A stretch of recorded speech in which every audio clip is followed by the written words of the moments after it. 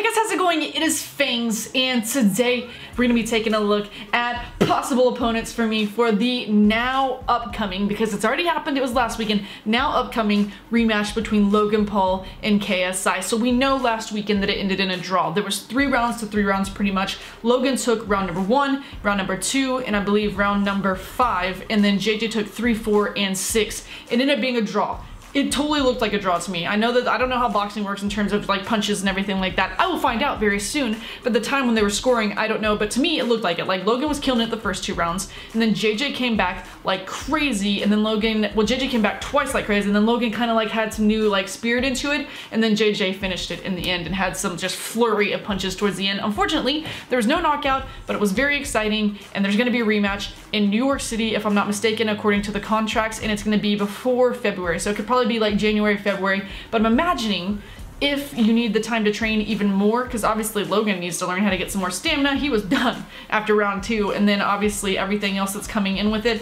And Chris Brown and Jake Paul, by the way, we have to wait to see if that's going to take place. I highly doubt that Chris Brown is going to say okay to that, but anyway, it's gonna be in New York. I have no idea what it'll be. It'd be kind of cool if it was somewhere like Madison Square Garden. And I went ahead and I decided to message Stuart and let him know like, hey, there should be a girl match on the undercard. I want to take part in that. And he was like, yeah, totally, we need that. We're down. And he even tweeted this, which says that Fangs needs an opponent for the match. So everyone who's just like, oh, you're not gonna be a part of this, you're just clout chasing, da-da-da-da-da. I don't think you guys realize that I am a part of this. Like, I know these people. Like, I don't know why people watch my videos and they think that I'm just like clout chasing someone like JJ. That is like my friend.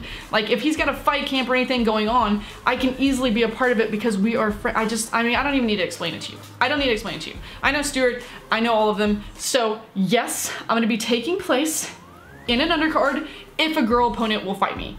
That's the biggest problem that we're having right now, is I gotta find a girl opponent that'll fight me. But I'm gonna start training. I've already talked to a trainer. My old Camp Gladiator trainer was a heavyweight champion, and I'll have to show you his page. Let's look at his page really quick. Take a look right here. His name's Kendrick Relaford. He lives in Fort Worth, Texas. He was a heavyweight boxer nicknamed the Apostle, and he actually has won some things. Where did it say? I remember looking. I mean, I knew all about this because he trains a bunch of people in Fort Worth. He, like where we used to work out, he was the IBF Atlantic Coast and WBO Latino heavyweight champion. Big dude, 6'3". And so yeah, I'm gonna have him train me, and we're gonna have what, 5 or 6 months to do it. I definitely am in okay shape to make it happen. I obviously need to get better stamina. I need to get a stronger like midsection right here. My stomach needs to definitely get stronger, and I'm gonna have to learn how to do pretty much everything. Like, I know how to throw punches, but I don't know how to like do the moves or the step. I just don't, you know? I tried boxing whenever I was, I think 10 or 11, and I did it for the Boys and Girls Club of America, and my very first fight was against a boy. I don't know why I went up against a boy. He punched me in the nose, pretty much broke my nose, and I never did it again. So it's gonna be exciting, but I need an opponent. So I wanna take a look at some of the people on Twitter that people told me I should try to check out and see. Now, we obviously know that I want to fight Erica Costell. That'd be the biggest one. Like, that would be just like huge to be able to fight her, just because I know she's in shape. I know she'd probably be pretty good at training for boxing, and it would just be like, it would be cool. But American versus American, a lot of these, you know, there's like a UK versus USA or an Australia versus USA and all this kind of stuff. Still, it would be awesome. Let's take a look at some of the people that you guys said. So, one that I have been seeing a lot is this one right here. It is Millie T, 25, and I believe she is from, I'm sorry if there's these like YouTubers here and you know who they are and I don't. I'm now knowing who they are, but I didn't keep up with it. But anyway, she apparently says, if female YouTubers are involved in boxing matches in the future, I'd love to get involved. And she's got a YouTube channel, so we'll take a look at her YouTube channel right over here. I think she has over 1 million subscribers, 1.1, so we're about the same level in subscriber range. She obviously is getting some mad freaking views though. I am not in that level whatsoever when it comes to views, but she's getting some mad views, and she, I believe, is English. Let's listen to her accent really quick. Let's see this. Oh, I need to be able to hear this. It's literally so hot, it's unbearable. It is. And apparently she's just driving. In the UK. She's apparently driving a car for the first time, so she must be young, I'm imagining, or in the UK maybe you start later. I'll have to look up some information on her. Let's look her up. Millie T here. So we're typed in Millie T. Bio facts. Let's take a look at her bio and facts. She's 17, so she's definitely gonna have me when it comes to age. Usually you should have better reflexes and all that different kind of stuff in age. 17 compared to at the time when the fight goes on, I'm not gonna tell you how old I'm gonna be, but you'll know because they're gonna tell you. I'll be 31 years old. That's gonna be crazy. Now, you may say 31 years old, I don't care. I do CrossFit, I still work out, I'm in really good shape for my age. Like, I was an athlete. I was a basketball player, I played softball, I was an athlete. So, I can still be in really good shape for this. Don't even try to like use my age against it. I am 5'9", by the way, 150 pounds. By the time that I actually fight, I'll probably be about 140 pounds. So, that is something to look at. I'm gonna probably have the height on everyone, and I'm probably gonna have the reach on everyone. So, I wanna know if they show her height and weight at all. That's the one thing it's gonna see. Let's look that up. Millie T height. Let's check this out. It says that she is, are you ready for this? She's still young, so she could still grow. Why are they showing, how do they even know her chest size? What the heck? She's 5'5". Okay, so I've got about 4 inches on her. I don't know what her reach would be. And then her weight is 132 pounds. So that's comparable. That's not that much difference. So this could possibly be somebody that we can look at. I know another person that people were bringing up. Let me go see really quick. Would be, who is it? Kirsty Austin. Oh, here's Captain Kiki.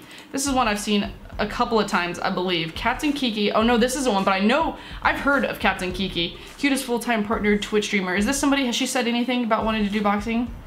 I'm learning every day. See, you have to wait and see. If they're not interested in doing the boxing at all, then I don't want to have to like sit here and try to call someone out who's not interested in it. So I just like go past and see. But I know that there's different people. Celestia Vega, that's one Kitty plays. I don't think that she's interested in doing it. She might be. I don't think she is. Zoe Berger, definitely don't think she's interested in doing it. I'm just saying that right now. Erica Costello obviously would be my biggest one that I'd want to do. On top of either her, comparable only because, let me look at her height and weight actually really quick. He tried to kill her. I'm trying to type in height and it says he tried to kill her. 5'7". How much does she weigh though? I'm very interested to see that. Do they have that? Oh, we got celebrity, healthy celebrity. She is 5'7", born in 1993. She's a Scorpio, November 12th. I'm November 3rd. She's 24, so also younger than me. They're all gonna be younger than me. She has 12 siblings. Holy crap, her parents banged like rabbits. She went to Middle Tennessee. We got that here. Build athletic, 121 pounds. I got about 30 pounds on you. I got about 30 pounds, so that would be the biggest difference right there. But yeah, this would be a good one right here. This is one we need to put in, obviously, the thing take. We need to get her to respond to us, which she's been taking her time not doing, but Erica Costello is one of them. That's the one I've been seeing the most that people like message me about. There's some more down here. We'll just go through the list because people want to see Erica Costello and Alyssa Violet though more than anything.